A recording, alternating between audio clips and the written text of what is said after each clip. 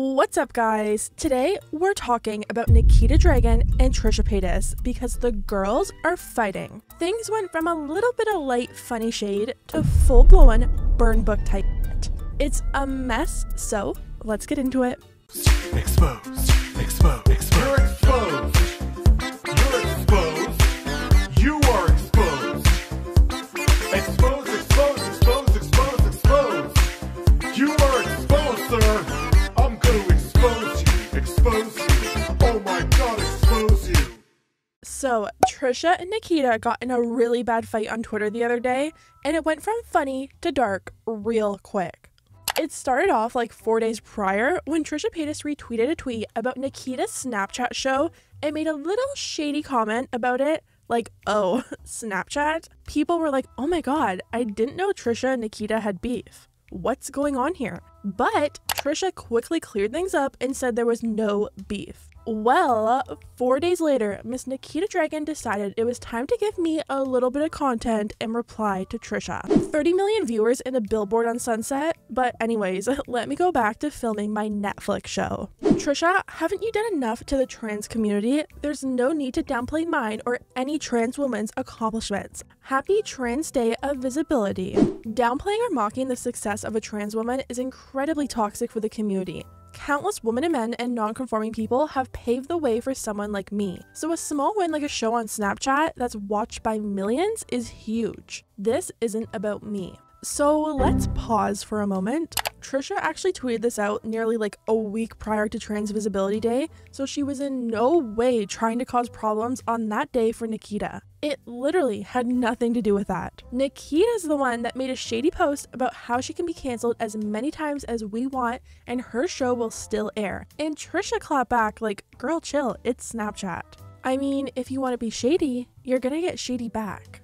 Anyways, this is where things get a little bit messy. Trisha actually replied to Nikita and said, has nothing to do with you being trans, sweetie. You are sick to even bring that into it. You're just a human who stays defending and spreading COVID. You trying to drag a whole community into a piece of you live in is gross, setting back so much. How about you wear a mask? You are a human being during this whole pandemic. Your makeup ain't that cute. Nikita then clapped back with, weren't you just on Rodeo filming TikToks with people without a mask on? Love that for you. Then Trisha said, you are literally the human alive. Like, actually, I feel really, really sorry for you. And Nikita said, the feeling is mutual, love. Trisha then went on to call Nikita out for continuing to support and get her hair done by Hair by Jay. We all know Trisha and Hair by Jay do not get along, and that whole situation in Vegas is what started the downfall of her relationship with Shane and Jeffree. Hair by Jay said some really nasty things about Trisha, so it's kind of sad to see people in the industry still support him. She then went on to call Nikita out for hanging out and promoting people like Tony Lopez and James Charles. Nikita actively supports both Tony and James even after everything that's come out about them. We all know Nikita had to reply and said, go back to Shane, Jeffree, or David. You were funnier back then. When I saw this, I was like, oh my god. I thought for sure Trisha was gonna break out her new kitchen floor and drag Nikita. Shane and Jeffree and David seemed like a really sore spot for Trisha because she had a really bad experience with all three of them, so I just knew this was gonna start something. So here's what happened after that.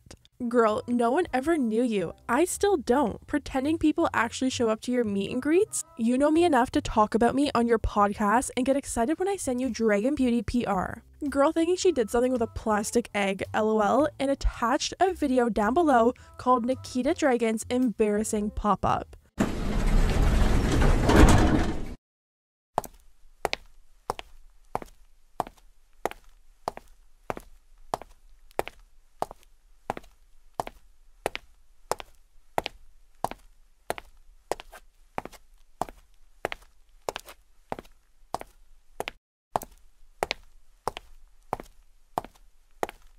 Like the shade. Nikita then tweeted Trisha a magazine cover of her and said, not bad for a girl with a plastic egg.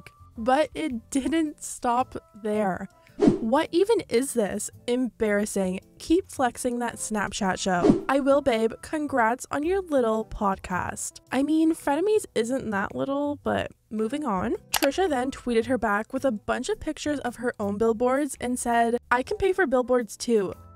Anyone with money can have one. Literally, you try so hard. Then Trisha decides it's time to bring out the embarrassing receipts and tweet a picture of Nikita sitting in front of her pop-up shop where she had to Photoshop the Victoria's Secret sign to say Dragon Beauty Pop-Up. She also brought up how it's weird that Nikita hangs out with all these young TikTokers when she's in her like mid-20s and calls her delusional if she thinks her Snapchat show is getting 30 million views. Honestly, I don't even think 30 million people use Snapchat anymore. So this is where things get a little bit confusing because these girls were tweeting out every 20 seconds saying whatever they could. Trisha jumped back to Nikita's first tweet where she said she was going to go back to filming her Netflix show, and she said, ooh, now it's Netflix? I wish I had a fantasy land. She literally just said, bye Snapchat. Announcement coming April 7th. I'll be sure to tune in to your little podcast to see what you have to say about it. After going back and forth for like an hour, Nikita and Trisha took like an hour intermission and then started right back up again. This time, things got a little bit dark. Nikita started calling Trisha out for old videos with Shane Dawson that really don't look good. In one tweet, she said, this you, pretty much trying to make her look hypocritical for calling others out. She also brought up how Trisha treats her fiance Moses, and it just went from harmless shade to the complete opposite. I think this stuff really got to Trisha because she tweeted out, the stuff Nikita brought up is stuff I did at my lowest. It really triggered me. And for what? Because she's problematic now, so she has to dig through my past? She's a now and has zero remorse. I blocked her and logging off. She won. Honestly, so upset I'm shaking. I don't know what else to say. While all this mess was going on, Nikita went on Instagram looking so unbothered, singing Cardi B song, I Know How to Make a Mad. Even Ethan jumped in and said Nikita probably spread COVID to more people than actually watch her show. I mean, that's probably true with that little spit guard that she uses as a mask. Nikita continued on and attached a photo of the collab video that Trisha did with Shane and Trevi and tweeted Ethan and said, what you gonna do about your friend? And Ethan replied, I'm sure she regrets making that video that Shane arranged. As I recall, she's not friends with Shane. Stay mad and say hi to James for me. Then Trisha jumped back in and said, bringing up stuff from 7+ years ago is fine. I'll always apologize for poor behavior.